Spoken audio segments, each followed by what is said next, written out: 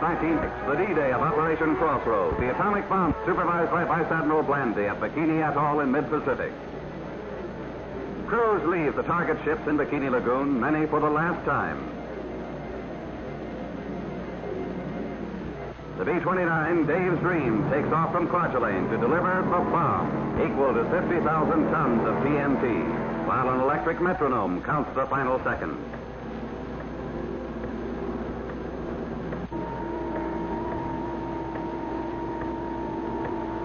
Cover your eyes. Now, on the way.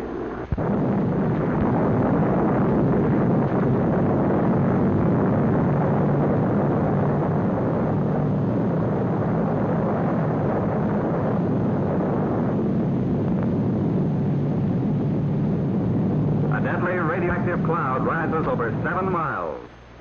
Cloud ships are tangled wrecks. The battleship Nevada is towed into position for the second test, Test Baker. King Judah of Bikini watches with Admiral Blandy as LST-60 moves into place.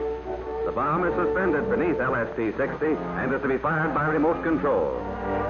The technicians and Vice Admiral Parsons leave LST-60 and the bomb. At the control room, Crossroads personnel are checked, then locked in. Dr. Holloway, Los Alamos director, readies the firing circuit. 30 seconds before H hour.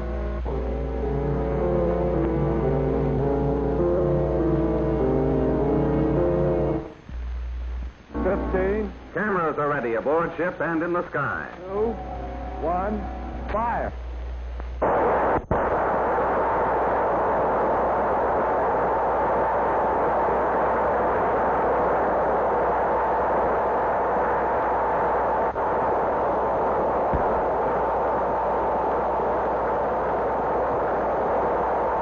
Plutonium, half the weight of a dime, caused this.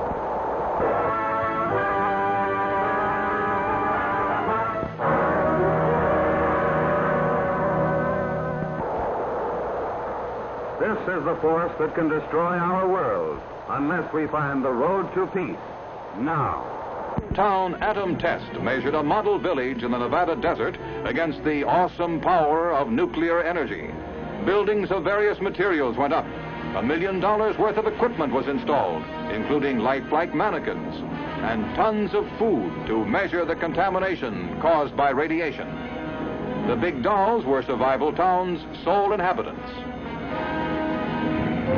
Tanks took part in their first atomic maneuvers, some less than a mile away, the closest yet in any test. Nearly 6,000 persons participated, including troops sheltered by trenches. Many cameras in many locations filmed the single blast.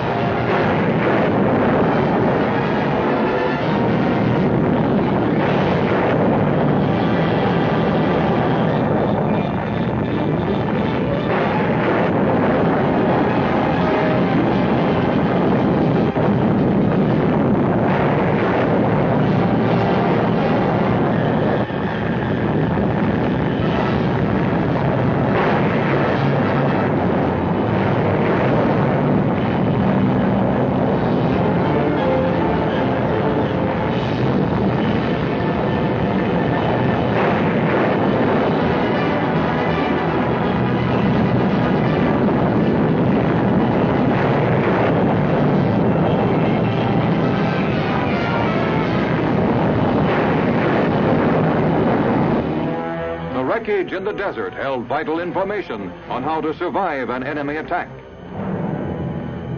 With Geiger counters to check the radiation, experts assessed the damage. An aluminum building was left a gaping wreck. Concrete or cinder blockhouses weathered the blast best. This one was less than a mile away. Survival Town's electric wires had become a twisted, tangled mass. Demonstrating the importance of civil defense preparedness, the elaborate exercises proved survival is possible, offering new hope to all who live in the shadow of the atomic age.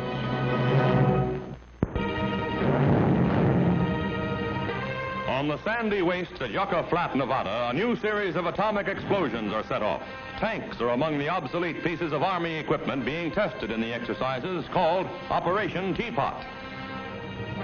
More than 9,000 servicemen have been assembled at the proving grounds, ready to take their places in forward trenches. In a grim new age of warfare, today's fighting men must be taught survival on an atomic battlefield.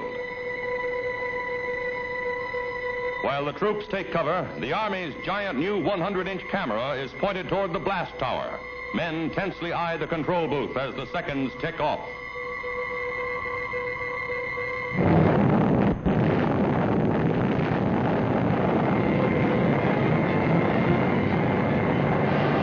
The familiar mushroom cloud snakes skyward, hurling the atom's deadly radiation high into the heavens.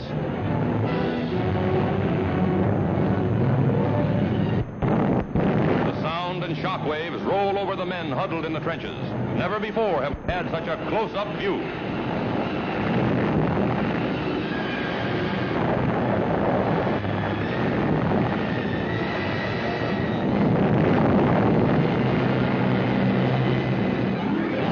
Lighting up the desert skies for miles around, the fierce fireball flare is the signal for instant action.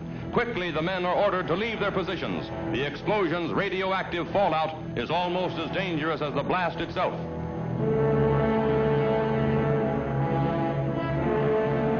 In the vitally important precaution of dusting each other off, the lowly broom becomes an item of military significance. Next, Geiger counters are used to check the troops for signs of radioactivity. Marching out of the shadow of the awesome fighting men, symbolizing America's determination to keep strong in a restless world.